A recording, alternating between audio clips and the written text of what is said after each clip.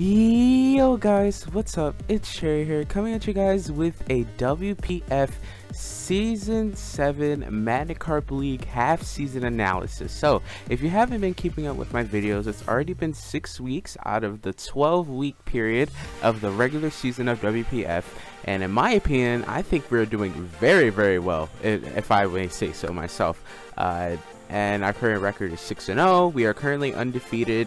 And honestly, I feel like this is a mistake. I don't think I should be undefeated. I don't know, but I think my time to lose is coming. Especially, I'm looking forward to a matchup in Week 9 against TRT 77, I believe, if I'm not mistaken. His team is good, but his playstyle is really good as well. Like, he makes plays I make too, so it's gonna be interesting. It's gonna be like a smaller scale of me versus Lucas all the time, so it's gonna be interesting and it's gonna be fun. But that's like my prediction of when I'm going to take my first loss. If I don't, then I'm not complaining, because I think actually in Magikarp division, if I go like 10-0, I'll be like the first person ever in all of their like seasons in Magikarp to go 10-0, which I think is cool, because I know Mario went 8-0, if I'm not mistaken. Mario went 8-0 throughout the whole season last season, if I'm not mistaken. So I'm trying to beat that, hopefully, but I'm scared I'm gonna go undefeated in regular season and then lose in the first round of playoffs. It's gonna be so unfortunate. But with that being said and that out the way, let's get right into it. So, if you don't know, WPF is a showdown league. I think is it Natdex? I'm not sure, but it's a showdown league, and it has megas in it too. Last season they had like G Maxes and things like that, but here they have megas and things like that. And I really love my team. I think my team is really good. But we're gonna get right into the standings / our team breakdown and take a little analysis and display my opinions about what our team looks like. So here, as of week 6, these are the standings. Some matches are missing, if I'm not mistaken, but our record is correct. Everything else there is correct. Everything else is fine. But we are 6-0. We are undefeated right now, and honestly, if I can get like 2 or 3 more wins, I'm clinched for playoffs. Or wait, yeah, I'm clinched for playoffs. 2 or 3 more wins. So I think that's really good. And then just looking at our conference, because I think we're the Brains conference and they're the Brawls conference, Fightings and Psychics. So looking at like the playoff push, I know the Shanghai Chandelures are not 1-3. They're actually like 3-3 as of week 6. So that just hasn't been updated on the website yet. The Shanghai Chandelures are making an epic comeback, like absolutely epic. Without the 3 losses, they took over a team. The team's really good. They changed it to where it looks even better than it did before. And on top of that, eliminate the 3 losses, they are 3-0 right now. That's crazy. Like, honestly, I don't even see the 3. Like, legit, this guy is making a comeback and he's really good. And I am excited to go against him in week I think it's week 9 or 8. I think it's 9. Yeah, I think it's 9. So very excited. And looking at our conference still, there's nothing else really I want to highlight, honestly. I'm just really excited. Caden, the person we battled in week 5, if I'm not mistaken, he's doing pretty well at 3-3. Our week 7 matchup is against the San Diego Pichus, if I'm not mistaken. No. Oh, good. There are names. There are coach names. Our week 7 matchup is against Sean is OP. Yeah. He is the team with Charizard and Moltres and Gallade. So that's going to be scary. But looking at the Bronze Conference, it looks kind of interesting. I see like definitely see like leaders in each division, like in Machamp division as of now. The Cherubies, oh my god. I really dislike Grubbins. Not because of his character, like, not at all. Like, he's a really cool dude. It's just the fact that he's 6-0 too. Like, that's like, no, I want to be the only one. I want to take the spotlight. So he's 6-0. He is sort of in the same position as I am. If he gets like 2 or 3 more wins, and he's pretty much clinched. And then the San Diego Pichus looks like they're doing really well. I think they have a double if I'm not mistaken. I think they swept 6-0 with it, or it might have been the different division. So, but nonetheless. And then the Buzzwell division, we have highlighting the British Blaziken, coached by MS23, and then the Nations of Crows. They're doing really, really well. The London Lappers, they're off to a rough start, but I think if they can get some wins, I think they still have a chance of making playoffs as well. As it's top 4 from each division. I don't know if it's top 4 from each conference. I don't know if it's top 2 from each division, or if all the divisions are just put together, but all I know is it's top 4 from each conference. So that is enough of the stats. I'm not going to really make any playoff predictions because it's still too early to make them. Moving on into our trades and transactions and our team analysis, right? So if you look, we did make some changes to our team, and the battle that influenced my changes was week 6 against Gummy. I always knew that my team was really, really ground and really, really steel weak. I knew that for a while. But that battle just made it like, okay, like this is a problem and you need to try and fix it. So I didn't really fix it too much with Rabambi. It gives me higher speed and it also fills my speed gap between Aerodactyl and Zoroark. So it's good there. It's also switching to ground types, but it doesn't like steel types.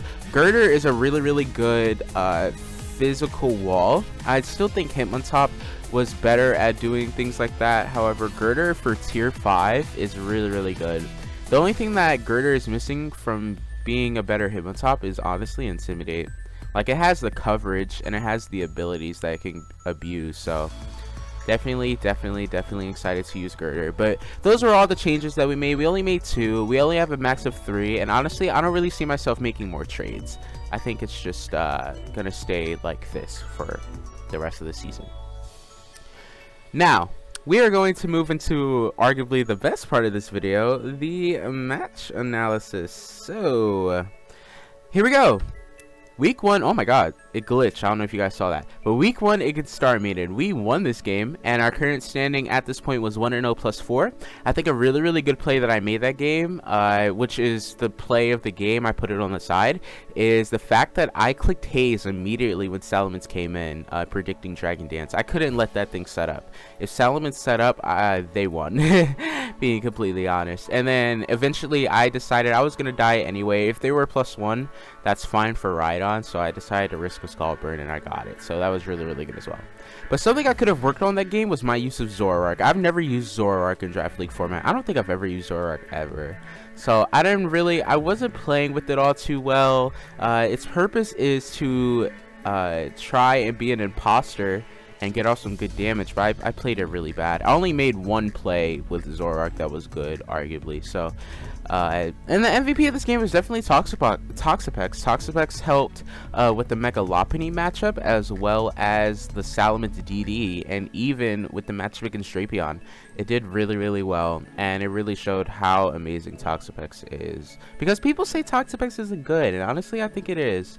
They also associate Toxapex with Stall, and that's an assumption that needs to be taken out of people's brains. But that was week 1 against Star Maiden. We did win, like I said, and then we're gonna move on into week 2 against the 29 Azure. We actually won this game, and our current standing is 2-0 plus 10. A positive thing that I really did was I applied pressure with Chandelure. On this play, you can see on the left, I clicked Volt Switch on their Hatterene switch-in, and I went into Chandelure. They had no spec Shadow Ball switch-ins at all, and I was able to take out their prime way of setting Trick Room because their team was obviously Trick Room. And it really helped me in the future for that game and allowed me to win. We actually did win 6-0, but it was because our opponent forfeited, which honestly, looking now at like in week 6/week 7, Toxapex would have got those kills anyway. So Toxapex got the last 2 kills. They forfeited with Zapdos and Frostlass left. They would have got the last 2 kills. So it was all good. But something I could have worked on was running Leaf Storm on Rotom. I was not expecting Claydol at all. Was not expecting Claydol. And Claydol came, and I was like, oh, I don't have Leaf Storm because Claydol's matchup is so bad. Why would you bring Claydol? But I had to bait that I had Leaf Storm, which worked out for me in the end. But, you know, still, I need to release Rotom. That was the lesson that I had. And yeah, so we did win this game, like I said in the beginning, and I'm very excited to move on into week 3, which was against Plushies. We won this game, and at the time, this was one of my favorite games, favorite games to play. We won, and our current standing here was 3-0 plus 13. And I think a really good play that I made here was when I sacked the Rotom to an overheat. I'm gonna play that again. It was when I sacked the Rotom to an overheat to get it to -2 so that I can go into Haxorus, set up a DD, and clean because they were Modest, Scarf, Lele. So I was like, okay, cool. I can clean up with Haxorus once I get a +1. They don't have Will-O-Wisp, they can't do anything to me, and I proceed to get another 3 kills, killing Blissey, Lele, and Rotom. Now, a positive, like I said, was keeping Haxorus in the back and chipping down their walls. Haxorus actually got 5 kills that game, which I think is crazy. However, something I could have worked on was playing my Jirachi better.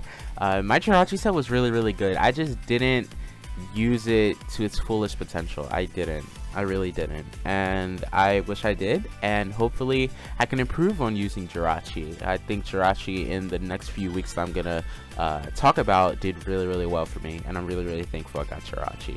So MVP of this game was definitely Haxorus. It picked up 5 kills, and it was really good at doing a ton of damage. I fell in love with Haxorus after WPF, and I even drafted it in PMU as well. I just fell in love with it. I've never used it, which is surprising, but yeah, I'm in love with Haxorus now. Haxorus is really good and really underrated. Here is week 4 against the Mexico City Volcarones. We did win this game, and our current standing is 4-0 plus 19. A positive thing that I did was I handled DD Charizard very well with my Rhydon in the back, saving it so that it can 1v1 it, and then once it died, I actually managed to get a Wish Off into the Rhydon, if I'm not mistaken, from Sylveon. But another thing I did really well was the Hitmontop Landorus exchange, tipping it down, getting off an Intimidate, so that I can make an aggressive switch into Aerodactyl and clean up with it. And finally, another good thing that I did was being consistent with Toxapex versus Feeny. Toxapex was my dedicated answer to Feeny, and I think it was very good that I was very consistent with that. However, because I was really consistent with that, my opponents started to make predictions and things like that, and some of the predictions they were making was really putting me in a rough spot. So I think I needed to, you know, break out of my shell a little bit, play a little bit more aggressive, and things like that. So the MVP of the game is definitely Hitmontop. Most of the MVPs are the thumbnail. Fun fact. That's crazy. But well, the MVP is Grandmaster D-Ray, aka the Hitmontop, and it helped getting off Intimidates on the potential Charizard and the Landorus, so that my walls and that the other Pokemon in the back can do what they do best. So I'm very happy that I was able to use Hitmontop for the time that I had it. Moving on to week 5 against the Kaden, we won this game, and our current standing at this point was 5-0 plus 25. A thing that I did beautifully was figuring out Kaden's playstyle off the rip and abusing that. I saw that they were playing passively with Vaporeon, and I just started setting up Calm Minds. And because they were no bulk Steelix, even if they were bulky Steelix, I lived in Earthquake, but because they were no bulk Steelix, they couldn't live the +2 Aurasphere that I had, and Jirachi proceeded to 6-0 sweep, which I think was really good. I think me calling Kaden out at the beginning was really good, and it put me in a really good position. I don't think I could have done anything better this game. I think it was good that I was able to call him out so early, and I don't really see, the only Pokemon that hit the field, by the way, were like Pex, Rotom, and Sylveon. No, yeah, Pex, Rotom, Sylveon, Rachi. Like Chandelure and Haxorus didn't hit the field. But I think very good job of me for calling him out and taking advantage of that. And the MVP of this game is definitely, without a doubt, Jirachi. So that is week 5 against the Kaden. And now we are going to move on into my most recent game, week 6 versus Gummy. If it do that, yeah. And I think I'm gonna play it here, and it should be low. So I definitely won this game. The current standing is now 6-0 plus 30. The positive thing that I did was, first of all, play of the game was when I stayed in on Excadrill, because if Excadrill set up Swords Dance on my Switch, I'd lost the game. And I calced and I was like, oh, okay, I'm bulky enough. I live a jolly Iron Head, if he's even jolly. If he's adamant, it's a roll. And if he kills me, I have Rhydon. So that was a really, really good play on my end, 100%. And I really, really agree with that play. Positive, good job making the right plays. That was under that category, right? And I don't really see, honestly, I don't see what I could have worked on in this game either. I think I played Aerodactyl really, really well against Araquanid because my main problem was webs. Webs were a big issue for my team. Webs plus sand, and I didn't like it. It was not fun. And then the fact that Excadrill, sand, like, this is the game that made me consider trades right here. Excadrill, Garchomp, Tyranitar. That's scary. And honestly, I'm not trying to say this to be rude, because that's not my intention. But I really don't want the London Labyrinth to go to playoffs, because if I have to face this in playoffs, it's not going to be fun. It's going to be hard. This was the hardest battle for me. I will arguably say this was the hardest battle, or the hardest matchup for me. Sand is just ground steel. I struggle so hard with it. But yeah, and my MVP of the game is definitely Aerodactyl. I think Aerodactyl picked up like 3 kills.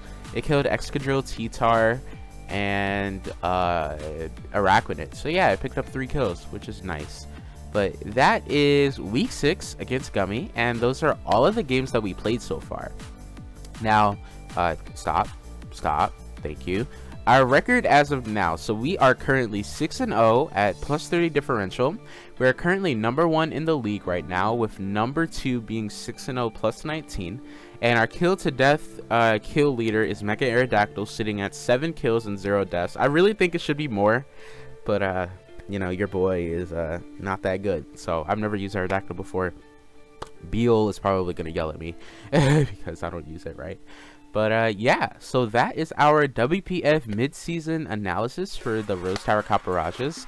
And I want to thank all of you for watching. I want to thank all of the love for this WPF series. I think I'm actually going to make a playlist for this.